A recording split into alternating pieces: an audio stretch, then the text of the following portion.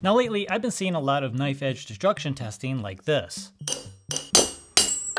Would you look at that edge damage? I can't believe that edge got damaged chopping through that nail. What a crap steel and heat treatment. Where you take something that a knife isn't designed to cut, like a nail, and hammer the knife edge through the nail until the nail is cut in half. Now this test is implied to show you just how good the knife steel is and or the heat treatment is on the knife. And if the knife fails this test, then the knife steel and or heat treatment, or both, is no good. And to tell you the truth, this actually couldn't be farther from the truth. How well a knife chops through a nail really doesn't have a whole lot to do with the knife steel and or heat treatment. What this actually has to do with is something called geometry. Let me show you. So the first test we're going to do here is with an A2 tool steel test plate I made several years ago.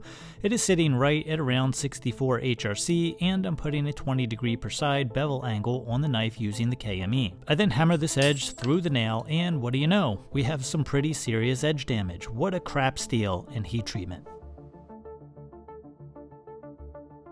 Now you may be saying, I've seen other knives do this test with zero problems. Surely those knives are some sort of super crazy steel with some super secret crazy heat treatment.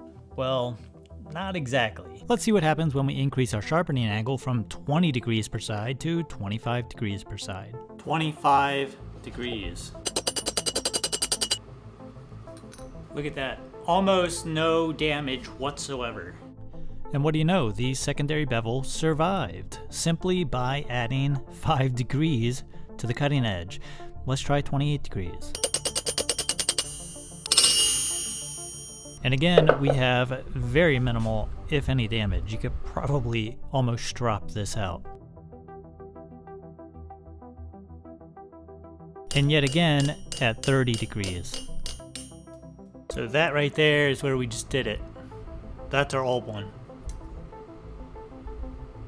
Very minimal edge damage. So now let's take the secondary bevel back to our 20 degrees and see what happens. That couldn't be more perfect. 20 degrees, failure. So I know what you're all saying. We can get a knife with a known good heat treatment to do this, but what if we do the opposite? What if we take a knife with a known bad heat treatment? Can we also manipulate the results by manipulating the geometry? Enter our badly heat treated knife. This is 1084 steel that was way overheated for a significant amount of time during austenizing. It's soaked at 1800 degrees for precisely 40 minutes before quenching. Now I did a video on this knife and I'll link it below comparing good versus bad heat treatments on knives. Definitely go check out that video. But let's do the same thing here. We'll put a 20° secondary bevel on the knife and hammer it through a nail.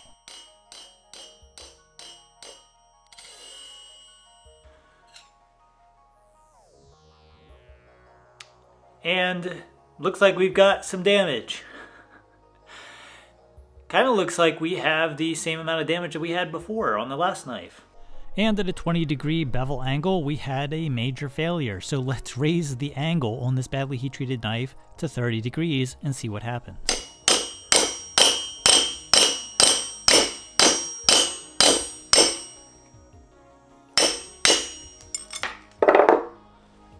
Check that out.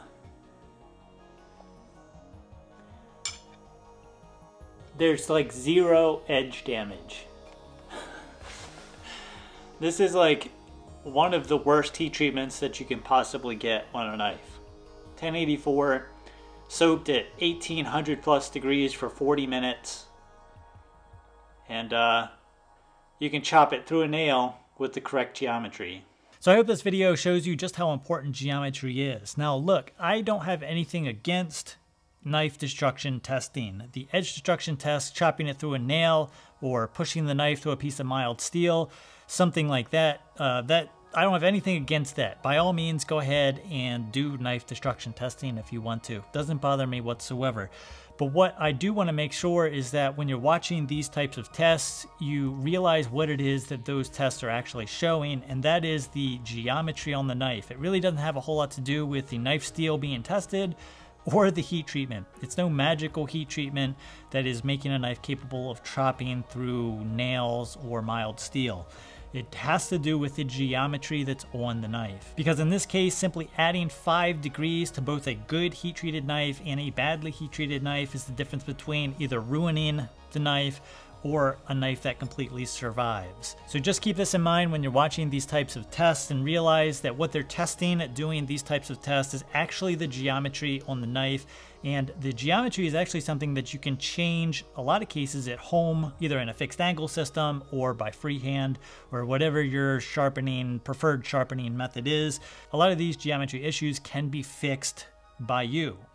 Has nothing to do with the knife maker in and of themselves, depending on where the failure is. But again, the more steel that you have along the edge as you're doing something, the stronger that edge is going to be. Anyway, hope this video helps and makes sense of some of these knife edge destruction tests. Anyway, we'll see you in the next video. Thanks for watching.